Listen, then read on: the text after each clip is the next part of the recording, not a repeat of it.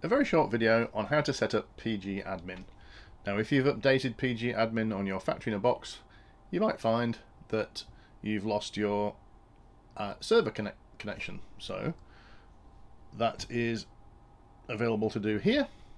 And if you've updated your factory in a box to the latest version, we will be at PgAdmin 4.28 at the time this video was created.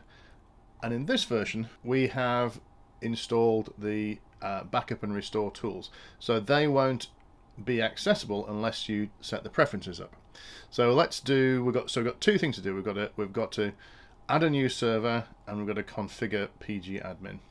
So as I'm here, I'll just click on configure PgAdmin, and I'll come down here to paths, and it's binary paths, and we want to change the path for to tell PgAdmin where to find the Postgres utility programs, which are pg_dump and pg_restore, and they are stored in the user local bin directory. We can save that, and that's all we need to do.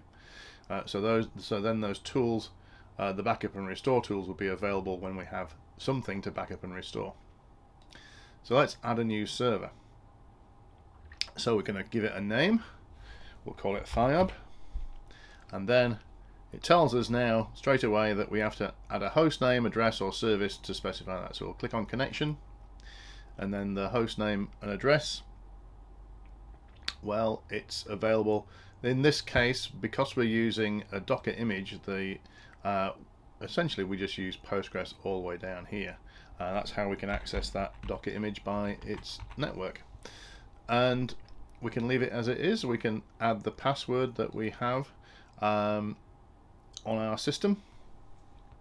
I will do that here, and I will save the password and save it, and then immediately you can see that we have that connection here. So click on databases, click on schemas, it's public, and here are our tables.